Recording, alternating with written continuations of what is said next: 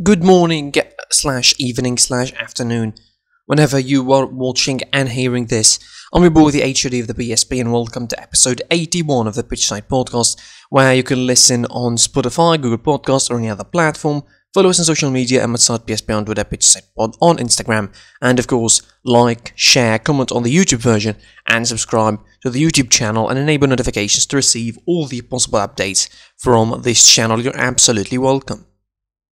It's Friday, so of course we're going to be previewing with the weekend action from Europe's top leagues, but not before talking about the Europa League, quickly going through what happened on Thursday. Of course, on Wednesday, Tottenham played Wolfsburg, so they were the first qualifiers to the qualifying team to the round of 16 of that competition. Then, of course, joined by Ajax, who defeated Lille 2-1, again, improving their victory from the first leg with the same scoreline. Arsenal in a dramatic encounter, avoiding the fate that happened to them last season against Olympiacos in the same round, with defeating Benfica 3-2. Of course, Pierre-Emerick Aubameyang opened the scoring for them. Then Diogo Gonçalves, one of the hottest prospects in Europe, equalised. Then, of course, the goal was disallowed for Aubameyang early on in the second half before Benfica added a second goal by Rafa Silva in the 61st minute. Kieran Tierney managed to score the second goal for Arsenal before Aubameyang, by an assist of Bukayo Saka, one of the really most excited youngsters in the world at the moment, scored the third goal in the 87th minute, avoiding a horrific fate for Arsenal once again in this competition. Obviously, this is a competition that Arsenal care about. They want to win, because it seems that probably would be their only way towards the Champions League. And in a surprise, really, I didn't expect, certainly, after ending 3-3 in the first leg, Molde managed to go to Hoffenheim and beat Hoffenheim 2-0. Of course, the goals, Ullen Anderson in the 20th minute and the 95th minute, scoring 2 goals for Molde and giving them the play. Napoli, after losing, of course, in the first leg against Granada, turning things around to defeat them 2-1, but unfortunately that wasn't enough to give them the qualifying the qualifying card. Granada, of course, taking advantage of that 2-0 when the away goal was very, very crucial for them. Zielinski opened the scoring pretty early, and it looked like Granada, of course, are going to be in big trouble before Montoro equalised in the 25th minute, and they really held on quite well. Fabian Ruiz added the second goal in the 59th minute, and it looked like Napoli, for all intents and purposes, are going to be adding more goals, but they couldn't. Quite frankly, in the second half, they tried as they might, but Granada had terrific defensive display, and they closed down things pretty well. In another dramatic game in the second leg of this dramatic tie, Rangers defeated Antwerp 5-2. It was a crazy old game, really. It ended 4-3, of course, on the first leg. Morelos opened the scoring for Rangers, then Antwerp equalised in the half-an-hour mark before, Rangers adding 2 goals quick fashion in the second half, 3-1, before Antwerp adding a second goal, making it really, really difficult. It could have gone either way, but of course, 2 late goals in the last 10 minutes for Rangers, making it 5-2, a very authoritative qualification for the round of 16. Shakhtar Donetsk defeating Maccabi Tel Aviv 1-0. Villarreal turning things around, not turning things around really, defeating Salzburg 2-1, of course, adding to the first leg result in Austria. Berisha, of course, scored the first goal for Salzburg. It looked like they might turn things around, but they didn't. Jerome Moreno managed to equalise, and then, of course, late on, he scored the second goal from the penalty spot. AC Milan avoided also a very horrific fate. AC Milan drawing 1-1, of course taking advantage of the fact that they drew 2-2 in Serbia. Frank Kessie from the penalty spot before El Fardu scoring from the 24th minute to equalise for Red Star Belgrade. It was a pretty scary game. for AC Milan, particularly in the second half, where Red Star Belgrade had a bit more guile about them, but they couldn't just finish the job. AC Milan managed to get through, and again, this is another side that they care about the competition, and really this competition is important for them as much as they still are in the league contention, of course, in Italy, and they could still have a Champions League spot through the league system. AS Roma defeat Braga 3-1. Of course, they doubled their victory from the first leg, 2-0 in Portugal. 3 goals for Roma coming from Edin Dzeko in the 24th minute. Then, of course, after Lorenzo Pellegrini missed a penalty, Carlos Perez scores in the 75th minute. Borja Mayoral adds a goal in the 91st minute and makes it 3-1 for Braga. Of course, the goal from Braga coming in late on, and it was an own goal actually by Brian Cristante. Bayer Leverkusen lose to Young Boys home and away, and they got out of the competition. A mini shock for me, considering that they are a decent side this season, and I expected better from them. This is a game that Bayer Leverkusen, of course, dominated because they are the ones running behind the scoreline. Young Boys played a well-defensive game and then bounced on them to score the couple of goals to win. Dynamo Kiev managed to defeat Club Brugge away from home 1-0. Of course, taking advantage of the home draw 1-1. Then, of course, we have Dinamo Zagreb defeating Krasnodar, qualifying to the next round. Dinamo Zagreb, of course, defeated them 3-2 away from home in Russia. And then, of course, I think in the biggest shocker in this competition, Leicester City losing against Slavia Prague at home 2-0. We said, I think, before and on yesterday's episode that this is a game that could go either way because of the lot of injuries that Leicester City have in their squad, and despite that, they still played a decent game. They still showed up really well, but Slavia Prague were absolutely ruthless when they had a couple of chances. Of course, they had only 3 shots on goal for the entire game, and they scored 2 goals from them. Provod in the 49th minute and Sima in the 79th minute from an assist from Olajinka, scoring the second goal. Slavia Prague managed to eliminate, in my opinion, what was one of the favourites really in this competition, because Leicester were doing quite well until this round. Man United managed to qualify, of course. They defeated Sociedad 4-0 already in the first leg, so a goalless draw wouldn't do them any harm in the second leg. And PSV Eindhoven managed to defeat Olympiacos Piraeus to qualify to the next round. The draw is going to be taking place on Friday. We'll see what matches and what ties we're going to be getting in the round of 16. Let's turn on to our proper review now for the week, and I'm going to be starting from Spain. I usually start from either the Bundesliga or the Premier League, but I'll change the scenery now. I'll start from Spain, and of course, I think if you saw the thumbnail, you saw the image, you saw the title, I think this is going to be focused on Barcelona in Spain mostly, but not before going through what's going to be happening in round 25 of La Liga. As you mentioned, Levante faces Athletic Bilbao today, of course. Eibar host Huesca on Saturday. Sevilla Barcelona on Saturday as well. Alaves Osasuna, Getafe Valencia, Celta Vigo Valladolid, Cadiz Betis, Granada, Elche. Those 2 matches, or those 3 last matches on Sunday, and Villarreal Atletico Madrid, as well as Real Madrid host Sociedad on Monday. So the focus is on Barcelona. I think in this one, I think the biggest axis of this round is Barcelona.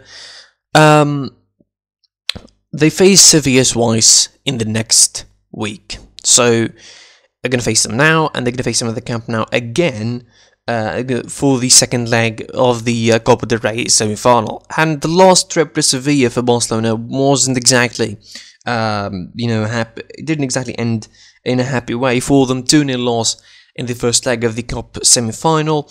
I think I tried to look for an appropriate title for this episode. I tried to, when I chose to focus on Barcelona, I tried to look for an appropriate title, for a title that would grab attention. I think the knockout blow for Barcelona is quite an appropriate one, because looking at the nature of this game, looking at how Barcelona are going into it, I really don't give any and he hoots that Barcelona defeated Elche because that scoreline doesn't make a difference. You're beating Elche anyway.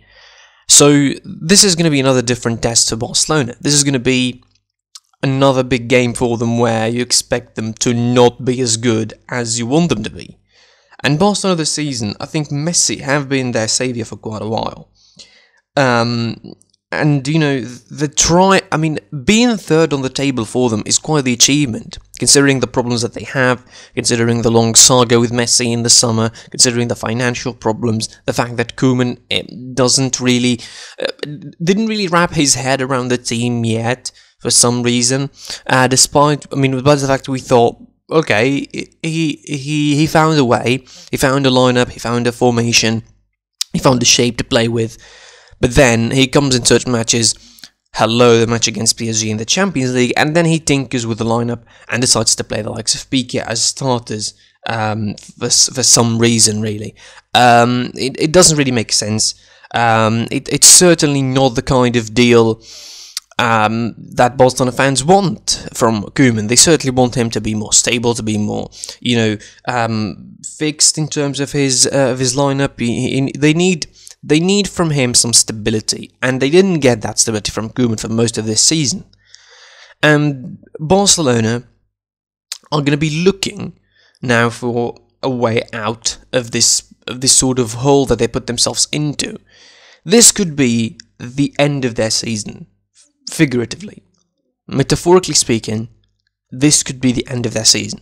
These two games against Sevilla could be the end of the season for Barcelona. It could be the deciders, I think, for how things are going to be going forward. There's, of course, the election coming in March, the presidential election coming in March, which is a big factor, I think, of what is going to be transpiring in Barcelona for the next couple of years, obviously.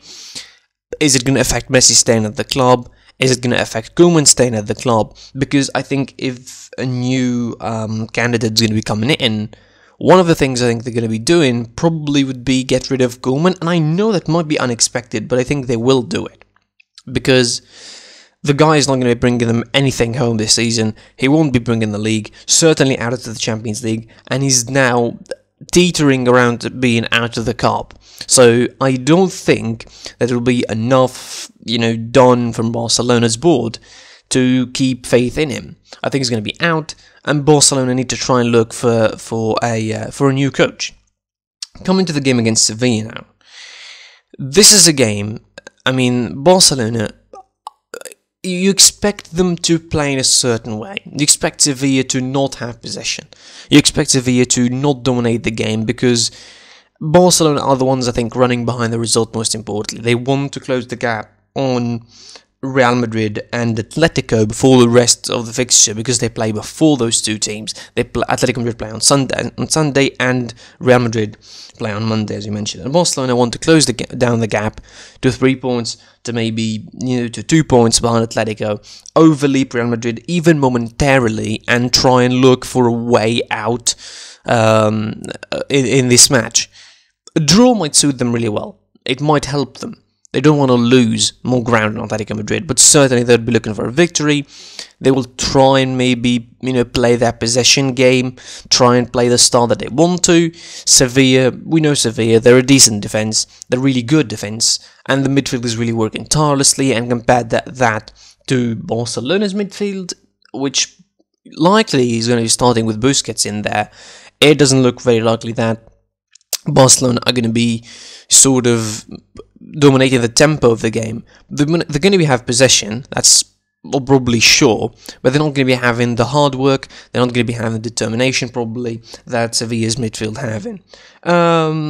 Overall, my expectations for this one is not big for Barcelona. I really see them losing, and I think I see them losing both here and the cup tie, and as doom and gloom and as grim as it sounds, it is realistically possible. Of course, as we mentioned, the standings heading into this fixture: Atletico Madrid 55 points, 52 for Real Madrid, 50 for Barcelona, Sevilla 48, 41 for Sociedad, 37 for Villarreal, 36 for Betis, 31 for Levante, 30 for Granada, 29 for Athletic Bilbao, Celta Vigo as well with 29, 27 for Valencia, Osasuna 25, Cadiz 25, 24 for Getafe, 22 for Alaves, 21 for Eibar, Valladolid, Elche 21 points, and Huesca with 19 points. It's pretty tight as well at the bottom of the table. From Spain, we move on to the Bundesliga. Of course, round 23 of action starts on Friday. Werder Bremen host Eintracht Frankfurt. On Saturday, it will be Wolfsburg versus Hertha Berlin, Stuttgart versus Schalke, Bayern Munich versus Köln, Borussia Dortmund versus Arminia Bielefeld, and RB Leipzig versus Borussia Mönchengladbach. Union Berlin, Hoffenheim on Sunday, Mainz, Augsburg as well, and Bayer Leverkusen versus Freiburg. Bayern Munich coming into this fixture against Köln, of course, on the back of an important victory against Lazio 4-1. It was a great performance and a great victory. The fact that they defeated them 4-1 away from home makes it even better, and also the fact that with the depleted squad that they have at the moment, and they still have a lot of injuries coming into this game by Munich, it doesn't really look that good. They're going to be getting the likes of Thomas Müller potentially back for this one, if he tested negative for COVID-19 and is available for training. Of course, he's not going to be in problem, and that is going to be an important return. I think the fact you get someone like Thomas Müller back is one of the most important players in the squad, and really is a player that Bayern Munich would need to have before the business end of the Champions League, before the quarterfinal, the semi-final, the big games, if Bayern Munich want to keep the Champions League title for themselves for another season. Köln, of course, are not going to be losing anything. In the first game they played against Bayern, they barely lost 2-1, and they had a terrific game back then. Bayern Munich, were coming, I think, straight off the bat of a run in the Champions League that was amazing back in the tail end, I think, of September. It was the first game between them in Cologne, of course. It was 2-1 for Bayern. It was quite the hard victory for Bayern. Of course, Thomas Müller was the scorer back then from the penalty spot, and Serge Gnabry added the second goal. Köln really gave Bayern a hard time in that one, and probably they would do again if they take advantage of the high line, which seems that every team would want to take advantage of this season for Bayern Munich.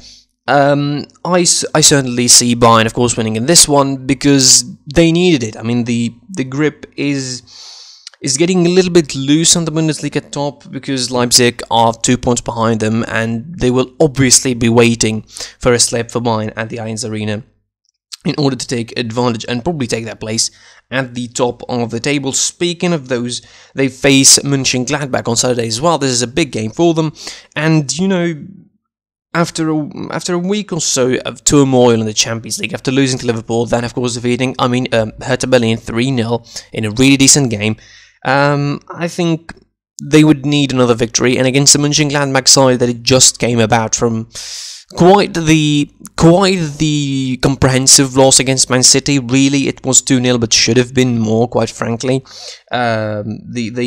They will try and litigate the damage here. Borussia Mönchengladbach, I said it in the Champions League preview, and I will say it again, they will not get to the Champions League next season. It looks most likely that they won't even get to Europe overall because their situation is really, really grim. Borussia Dortmund looking like they're catching up quite quickly, and it's getting out of hands for Marco Rose, who probably will have a better future who probably will have a better time at Dortmund in getting into the Champions League. Leipzig, certainly this game is important if they want to keep chasing Bayern Munich, if they keep the difference to 2 points, or even more, or even reducing the difference even more, if Cologne manage to make Bayern drop points, with a draw or a loss, which is not impossible, but again, I think very unlikely for Bayern to drop points against Köln. Leipzig, of course, play Borussia Mönchengladbach on Saturday. Dortmund as well play Arminia Bielefeld on Saturday, and of course coming onto the back of a couple of victories in the Champions League and in the league that are really, really important.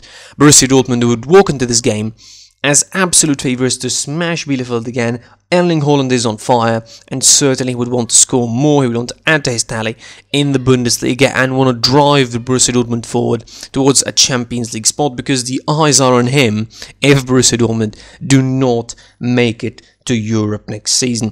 Bayern Munich are top of the table, of course, 49 points heading into this fixture.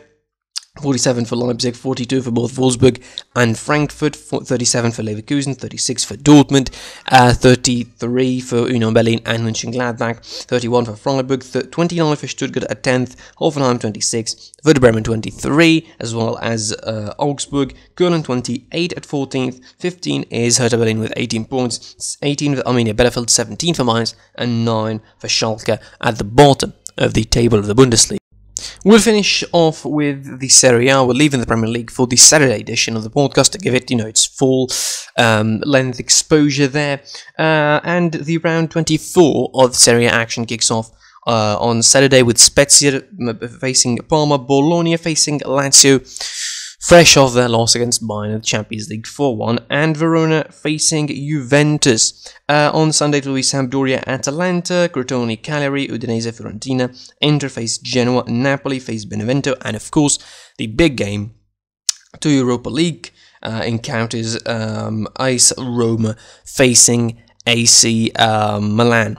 I think the all eyes are going to be on AC Milan versus on AS Roma versus AC Milan, because this is a game that is going to be defining the rest of the season, not just in terms of the table, but in terms of the European places as well. AC Milan, of course, straight of the loss in the derby, and then certainly the qualification in the Europa League might give them new hope in life. After that, they will try and bounce back against AS Roma, aside that, again, fresh off the qualification in the Europa League, as we mentioned earlier, against Braga, and they would want to get themselves into the Champions League conversation alongside Juve and AC Milan and Inter. They would want to be back to that competition as well. AC Milan, of course, are going to be, probably, trying to avoid, trying to avoid defeat at the moment. They're not exactly at their best. I think they're far from their best form from early on in the season, where they were undefeated and they were, pretty much winning every game they have. AC Milan now are different, to the side that we saw early on in the season, the side that we all thought, okay, they will be fine, and they will be competing for the Serie A title this season, and mathematically they still are, but the fact is the derby loss changed a lot of things. 4 points now behind Inter Milan, and Inter Milan, I think they're going to be trying to make their grip tight on top of the table. For AS Roma, it's not exactly, it's exactly, I think, the perfect moment if they want to face a side like Milan, a side again coming from some hardships as of late, but also there is a lot of injuries for AS Roma, so that might not help. They're missing the likes of Cristante, Ibanez, Kumbula, Santon, Chris Smalling, of course Zaniolo for injuries, a lot of players that have questions over their fitness heading into this one. AC Milan, of course, with the, still lacking Benasser and Mandzukic, as well as Brahim Diaz, whose fitness is in question for this game.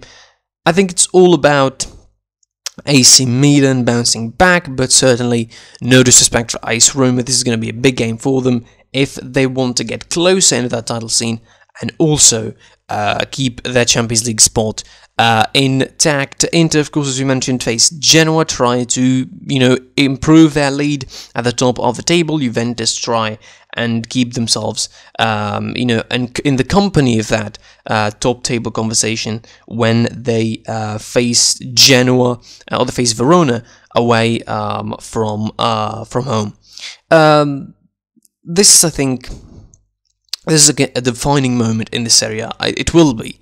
The Serie A title race, as I mentioned a lot of times on this podcast, pretty much would be, condensed in two teams at a certain point, and it looks like at the moment it will be Inter versus AC Milan, and Inter might just, escape as well from the other clubs. It really looks like that. It looks like Inter might escape away from other clubs if they defeat Genoa and Juventus drop points, or AC Milan drop points.